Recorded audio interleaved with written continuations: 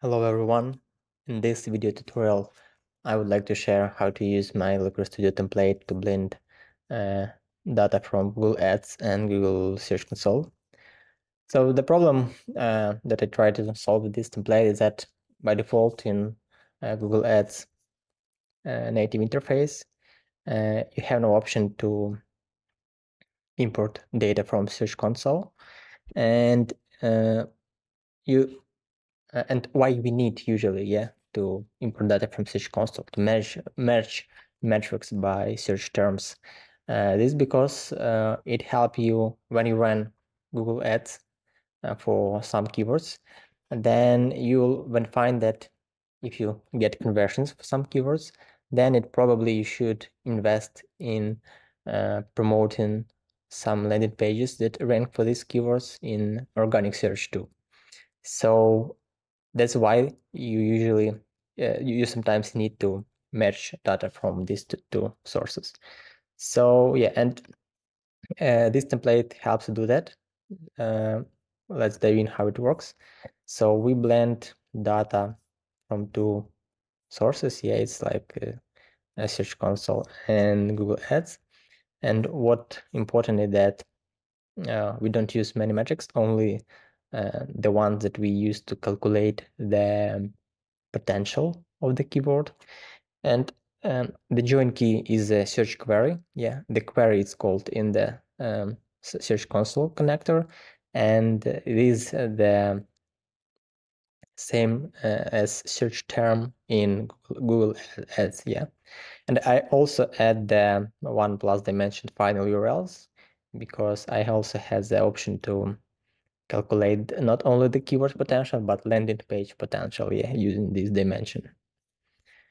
Okay, and so the table of the template, the first one part of the template is the table.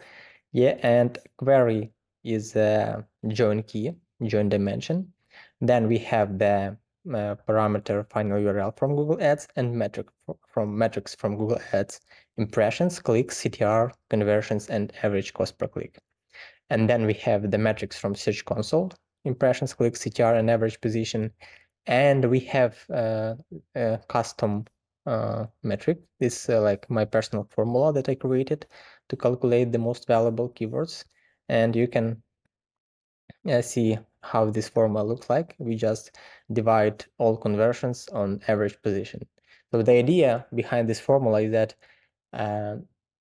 more conversions the keyword has, this keyword means more valuable, and the higher average position, yeah, close to top, the easiest for you to get traffic from that and to boost it higher. Yeah, if you rank on the let's see an example. Yeah, so if we have the 44 error finder page, it has one of the best keyword potential. Yeah, using these calculations, using this column, and it ranks on the number 4 position in organic search.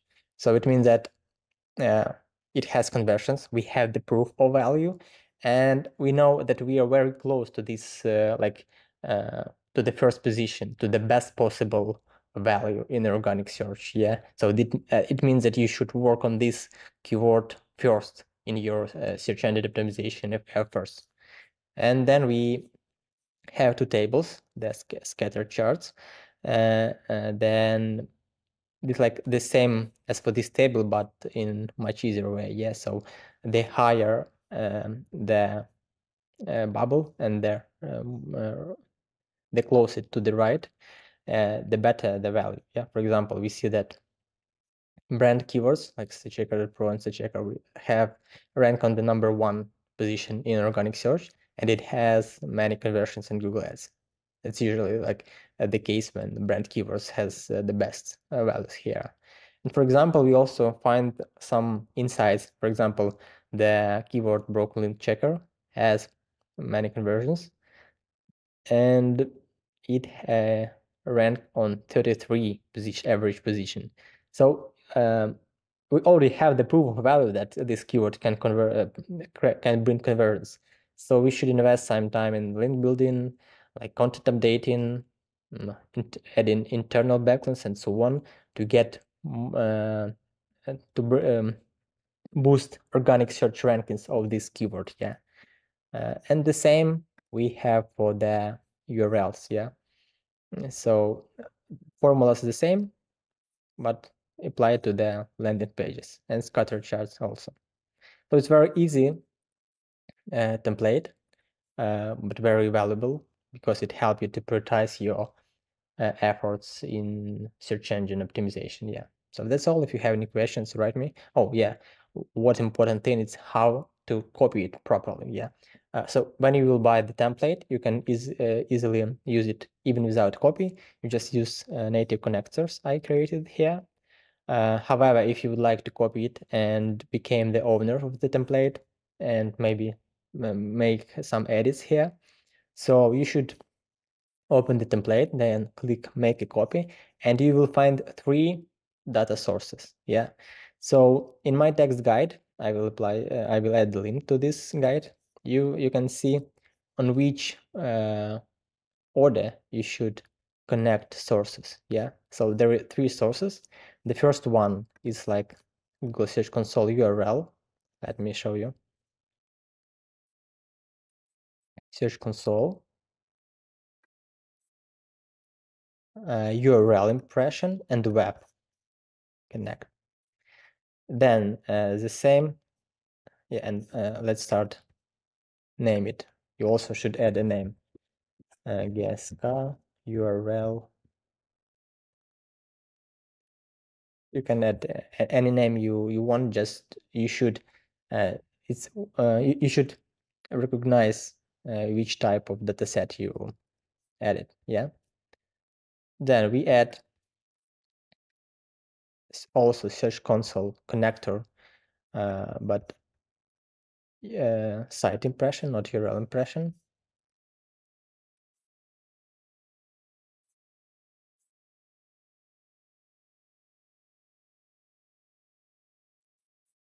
Also add in a name.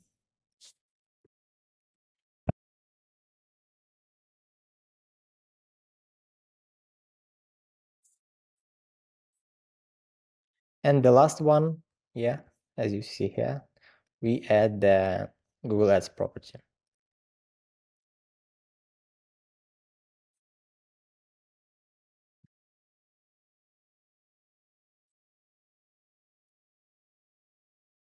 Oh yeah, and after that, like in my account, this account, I have no properties, but after that, when you add the last one property, just click the copy, and you will get the